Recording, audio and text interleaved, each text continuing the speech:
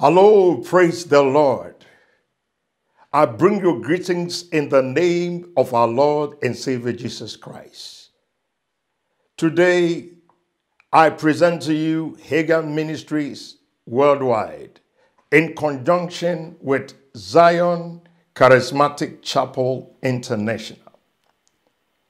I present to you the progressive Word of God.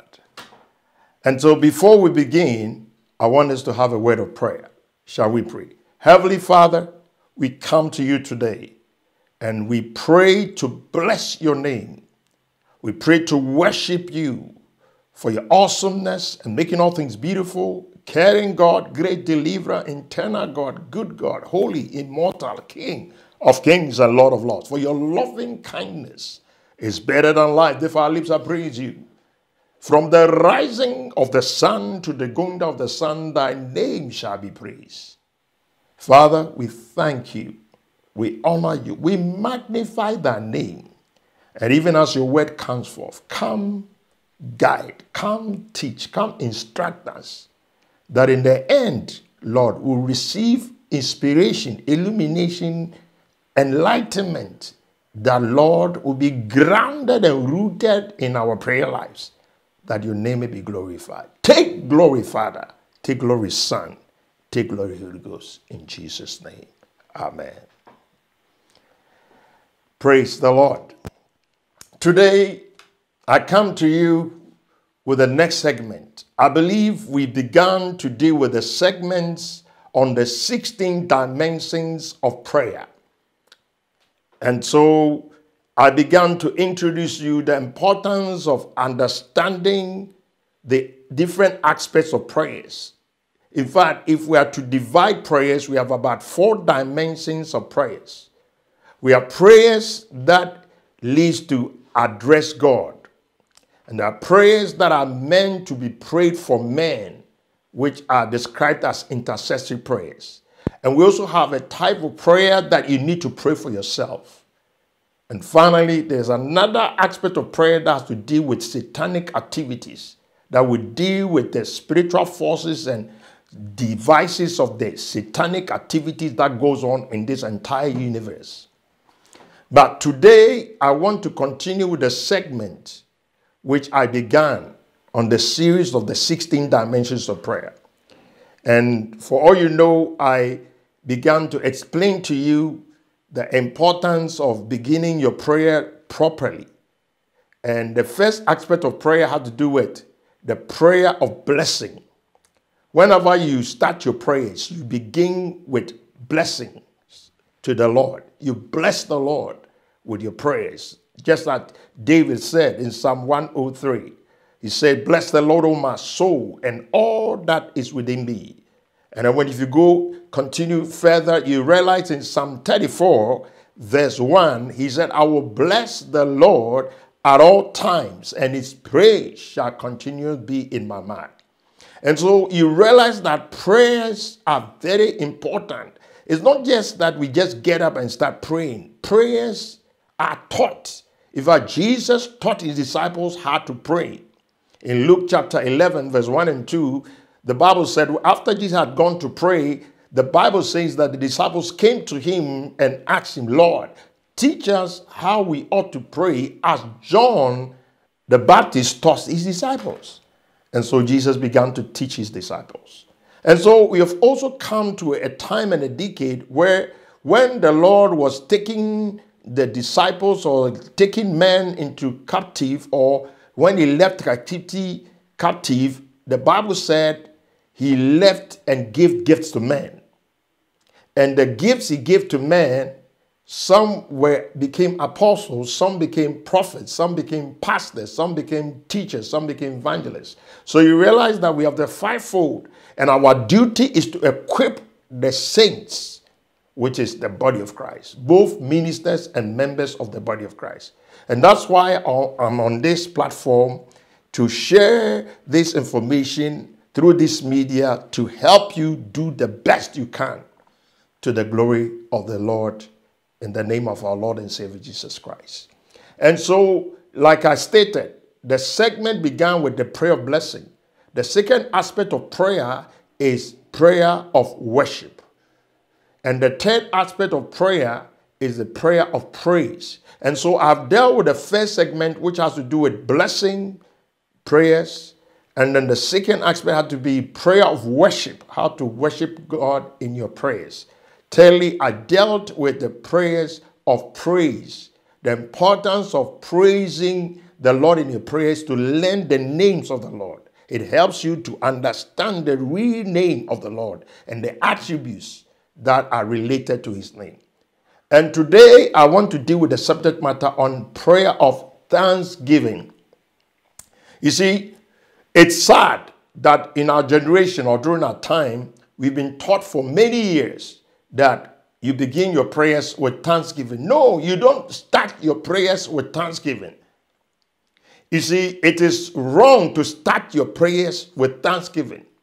So we need to know how to start our prayers spiritually and scripturally. So we need to start our prayers scripturally, which is biblically. And we need to know how to start our prayers spiritually. So it's both spiritually and scripturally, or scripturally and spiritually. We need to balance equation for quantum leap, which is very, very important. And so I want to begin this fourth segment, which has to deal with prayer of thanksgiving. So take your pen, your notebook, and your Bible, and let's go through this segment as I come to you with the word of God through prayer. So the title of what I'm treating today is called the prayer of thanksgiving. Now the question is, what is thanksgiving? The Hebrew word for thanksgiving is hallel, which means the celebration of thanksgiving. The English translation of thanksgiving also means the act of expressing of your attitude of gratitude. So thanksgiving simply means having an attitude of gratitude, showing your gratitude to God and to men. So anytime you decide to give thanks to the Lord, is having an attitude of gratitude. So thanksgiving is an act of gratitude, attitude of gratitude for his favor and his mercies toward you and I. That is the definition for thanksgiving.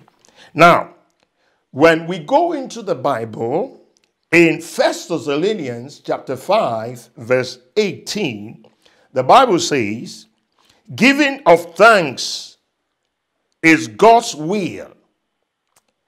Therefore, it should be a habit and a daily practice in our prayer lives. You see, so giving of thanks is the will of God. So it's God's will for us to give him thanks daily. But mind you, we don't start our prayers with thanksgiving. Prayer starts with blessing, worship, praises before you come to thanksgiving. In fact, thanksgiving is in the fourth position of prayer. When you are praying, prayer comes at the fourth position when you pray.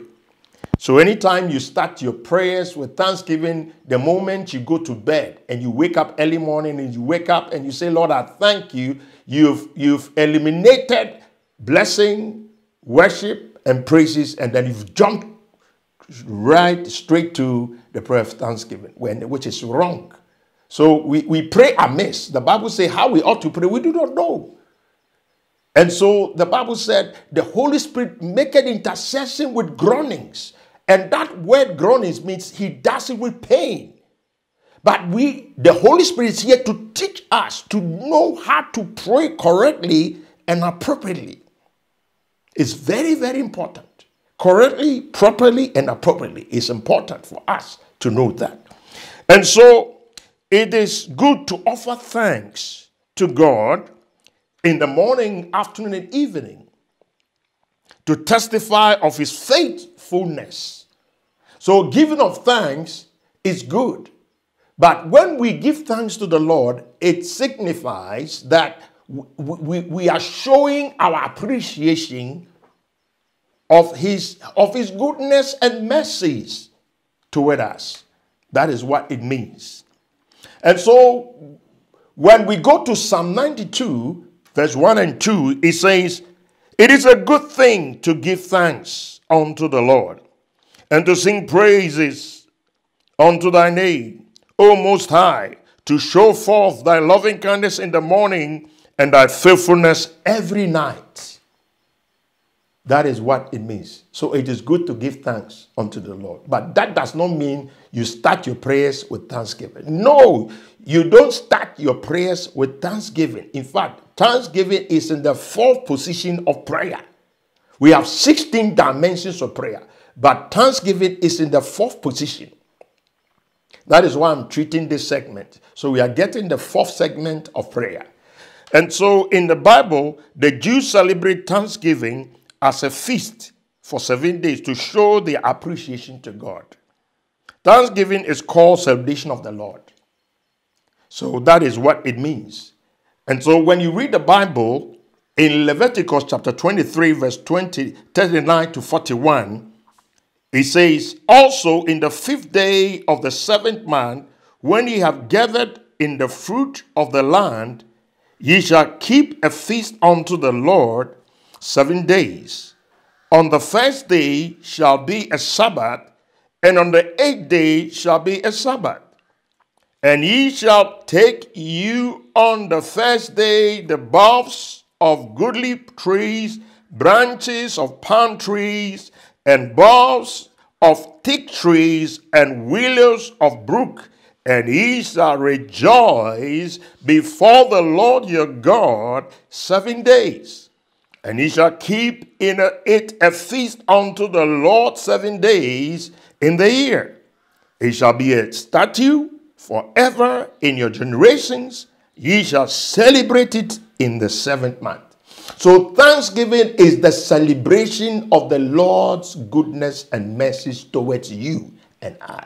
That's why we give thanks. So in order for you to begin to give thanks to the Lord, you first have to bless the Lord. And after you bless the Lord, then you spend time to worship the Lord. And after you worship the Lord, then you move on to praise the Lord, because praising the Lord introduces you to his name, to really help you what the name of the Lord signifies. And it helps you to embrace his name, and then you go to him to give thanks. Because you don't start your prayers with thanksgiving. We have done it incorrectly. It is wrong to start your prayers with thanksgiving. No, you don't start your prayers with thanksgiving. It's not right. In fact, I want to share with you something that the Lord said in the book of Romans, chapter 1, verse 21 and 22. It said, "When they knew God, they did not glorify him as God." When they knew God. And so the Lord said, we know him. But yet when we wake up in the morning, we do not glorify him as God. Romans chapter 1, verse 21 and 22. And I read to you. "Because that when they knew God, they glorify him not as God." What does that mean, to glorify? What does it mean? Now, let's ask ourselves. Let's debate on it. What does it mean to glorify God? To glorify God means to adore God. In fact, the word pray is a Latin word. Pray, the word pray means to adore, which means to glorify the Lord. And so the word glorify has to do with adoring God. And we begin to adore God by blessing the Lord and worshiping the Lord and then praising the Lord before we come to thanksgiving. Before we come to thanksgiving. It said when they knew the Lord, they did not glorify him as God. Neither were they thankful. And that's what the Bible says. But became vain in their imaginations, and their foolish heart was darkened. And the Bible says in verse 22, it said, professing to be wise, they became fools.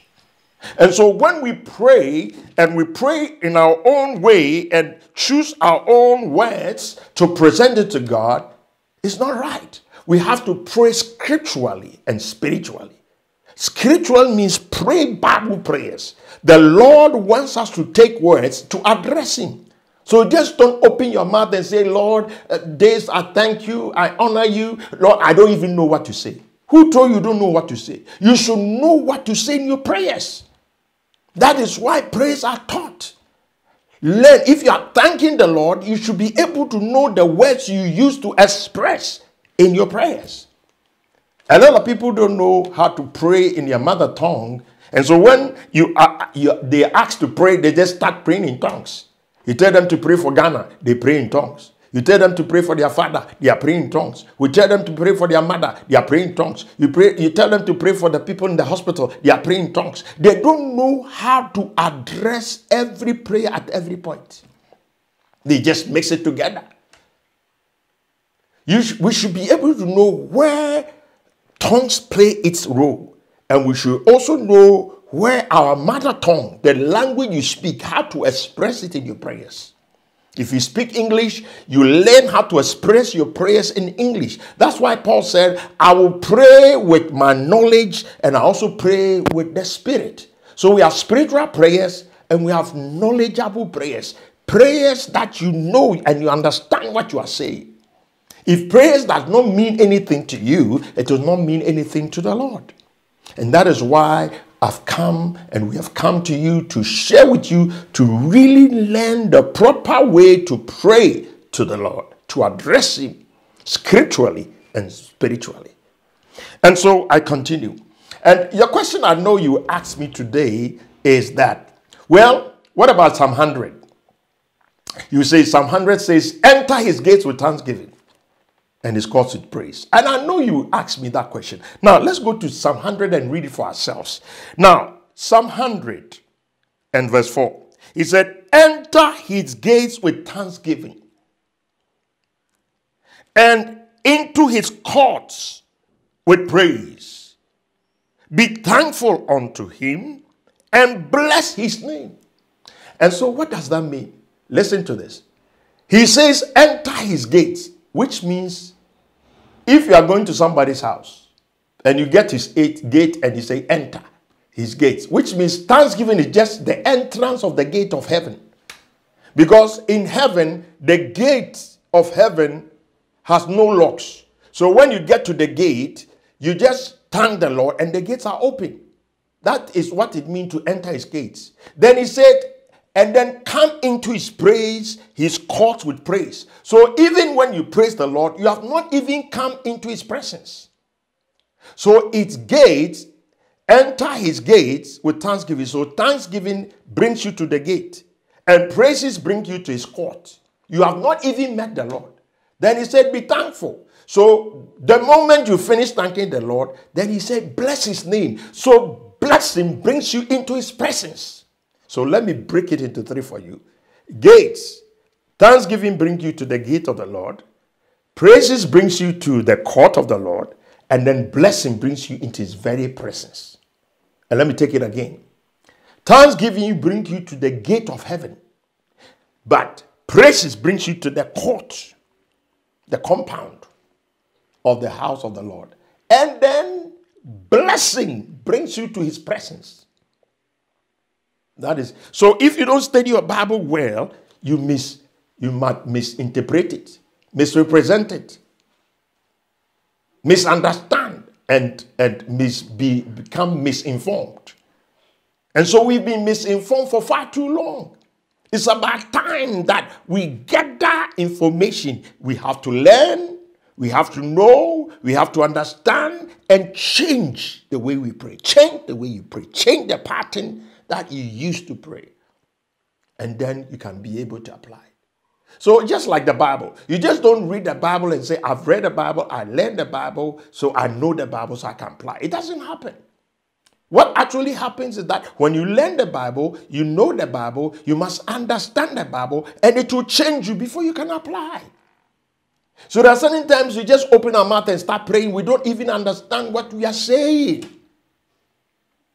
And so this is why we are taking this opportunity to come to this media, taking this medium to minister to you, to address the issue, to help you to be able to package your prayers well. And that's why I'm dealing with this prayer of thanksgiving as the fourth segment of prayer, because we're going to deal with about 16 dimensions of prayers. And so what is the spiritual significance of thanksgiving? In fact, usually people think when you say thanksgiving, it means that somebody does something for you, so you go to appreciate the person by giving thanks to the person. Or if you come to the Lord and say, Lord, I thank you just because the Lord has given you life to live for the day, and the Lord has given you water to drink, food to eat, clothes to wear, house to living, and the car to drive, and the work, the job that you have. So we thank the Lord for it. That's fine. But what is the spiritual significance of thanksgiving? There is a spiritual significance for thanksgiving. Why do we have to thank the Lord? There is a spiritual significance that has to do with thanksgiving. It is not just the appreciation. The appreciation is just the beginning. It's just the primary definition of thanksgiving. It's just the beginning. But the actual meaning of thanksgiving means that when you thank the Lord, doors will open, and good doors will open and evil doors will close. So thanksgiving means that when you shake somebody's hands and you say, I thank you, it means that you are telling the person that may good doors of opportunity open for you and may evil doors of opportunity close. So thanksgiving is an opening and closing. It's a form of opening doors and closing doors. Opening good doors and closing evil doors. That is the spiritual significance of thanksgiving. That's why the Bible said, enter his gates. Enter the gates of the Lord with thanksgiving. That means you enter the goodness of the Lord. Because when you enter, the gates will open. Good doors will open. And evil doors will close behind you. That's thanksgiving. That's the meaning of thanksgiving.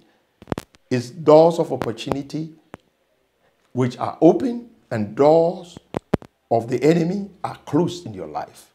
The doors of poverty, the doors of sickness, the doors of evil, the doors of death, the doors of lack and insufficiency are closed. But doors of success, the doors of blessing, the doors of breakthroughs are open. So when you say thank you, Lord, thanksgiving, open doors, it open doors.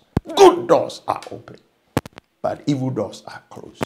And that's why Daniel, the Bible said he prayed thrice a day.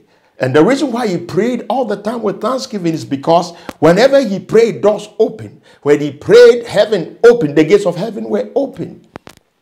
And evil doors were closed. And doors to the governor were open to him. And at the point when he prayed thrice a day, the Bible said his friends went to persecute him. And Daniel was arrested and put in the lion's den. And guess what happened? Because of the prayer of thanksgiving, he prayed. And as he entered the lion's gate and lion's den, the Bible said the Lord shut the mouth of the lions. Because thanksgiving shut evil doors.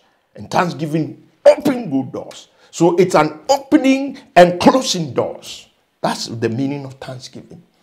So we need to get this in our spirit, in our mind, in our soul. Very important. So it comes and it falls into the fourth place of prayer. So prayer of thanksgiving has so much to do for us, but it falls in the fourth place of prayer. So anytime you start giving thanks, you have to understand doors of opportunity are open and doors of disgrace reproaches are closed. Now, I want to take you to the next level to really understand what are the benefits that you get by praying to the Lord. You see, when you pray to the Lord, the benefits of praying to the Lord with thanksgiving means that the gates of heaven will open for you. But when you praise the Lord, it brings weapons of warfare to engage in warfare. But when you worship the Lord, it helps you to be possessed with the Lord, Do you know why we worship the Lord? We worship the Lord to be possessed. Because anything you bow to possesses you. When you go to an idol worship or fetish priest and bow to the idol worship or the fetish priest, you are possessed with the evil spirit of the fetish priest. But when you come before the presence of the Lord and lift up your hands and worship Him, you become possessed with the fullness of the Lord. Hallelujah.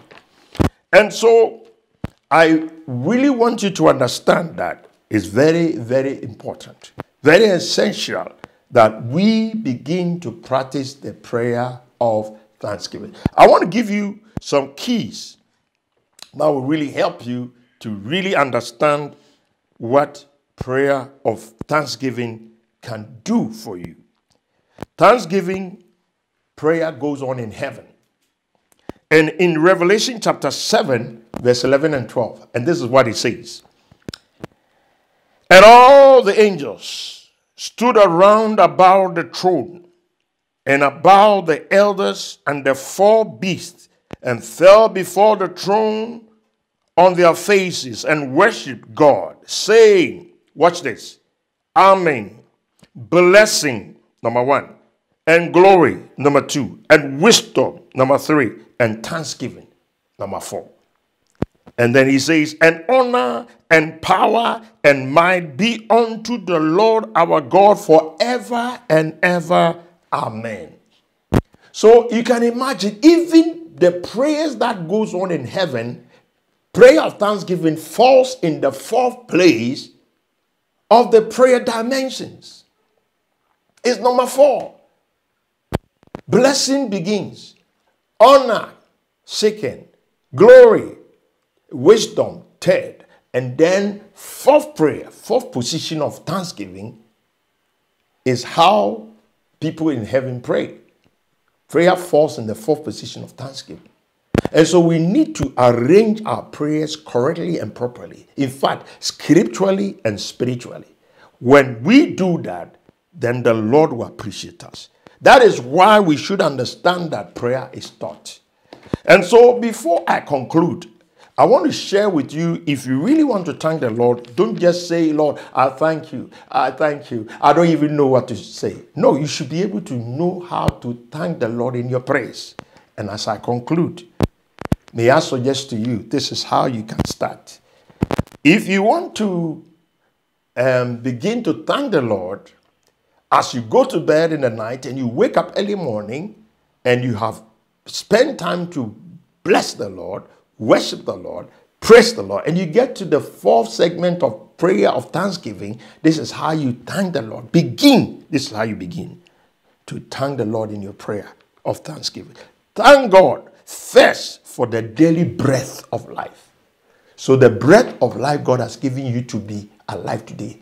Thank the Lord for the breath of life. The second prayer you have to do is pray to the Lord. Thank you, Lord, for your anointed word. Because when you wake up in the morning, the Bible says that man shall not live by bread alone, but by every word that proceeds out of the mouth of the Lord. So the Lord's word has brought you into existence. So bless the Lord and worship the Lord and praise the Lord and thank the Lord for his anointed word. If you are thanking the Lord, the next thing you thank the Lord is for healthy life. Thank the Lord for healthy living. The next thing you can say as you thank the Lord for grace and glory. The next thing you can say is thank the Lord for wealth and riches. The Lord will give you wealth and He'll give you riches. Then after you've done that, thank the Lord for your wife, if you have a wife. Thank the Lord for your husband, if you have one. Thank the Lord that you are single. And the Lord is going to still prepare for you to get a wife or a husband. Thank the Lord for your children. Thank the Lord for the house you live in. Thank the Lord for your car. Thank the Lord for the church. Thank the Lord for your pastor. Thank the Lord for your friends. Thank the Lord for the house you live in, the community you live in. Thank the Lord for the city. Thank the Lord for the country. Thank the Lord for your president. Thank the Lord for the king. Thank the Lord for the leaders. Thank the Lord for everyone that you can think of. That is how you arrange your praise and thanksgiving. And when you do that, your prayers will be good and acceptable to the Lord. And as I close, I want you to know, the Bible says in Psalm 92 verse 1 and 2, he said, it is good to thank the Lord, but you must know where to put it. You must know where to thank the Lord. Don't start your prayers every day with thanksgiving, because prayer does not start with thanksgiving. Prayer starts with blessing. Prayer starts with worship before the Lord. Prayer starts with praises. Then you come to the fourth segment, thanksgiving. Even heaven, and I gave you the scriptures, and go back to the scripture and read Revelation chapter 7, verse 11 and 12. You realize that even when heaven pray and the angels pray to the Lord, they say to the Lord, glory, honor, and wisdom, and thanksgiving. If you count the prayers, you realize that thanksgiving falls in the fourth position. And that's why I want us, and you and I, to learn something from this and begin to arrange our prayers properly, correctly, and appropriately. And I believe the Lord will hear us and help us and bless us. And you know, the Bible said, in everything, let us give thanks to the Lord. And when we do that, the Lord will continue to bless us. You see, I know that even as I conclude, there are certain times people will say, those that will listen, say, well, it came to a time when Lazarus died and Jesus went to his grave. He said, Lord, I thank you that these people might know that I'm still alive. In John chapter 11, verse 41, Jesus said, I thank you, Lord.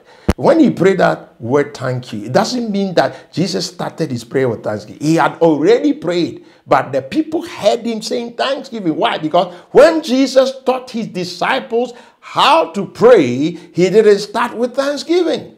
He told them, our Father, which art in heaven. He gave glory and honor to the Lord before thanksgiving. And so we came today to help you to arrange your prayers properly, correctly, and appropriately. And I believe your prayers of thanksgiving will open doors for you and close evil doors in your life. Until I come your way same time, stay blessed, stay in touch, and stay connected. The Lord bless you and keep you. The Lord let his face shine upon you, lift up his countenance upon you, and give his peace. Stay blessed, stay fruitful, multiply, replenish, subdue, and take dominion. Take charge, and all things will work for your good. In Jesus' name, amen.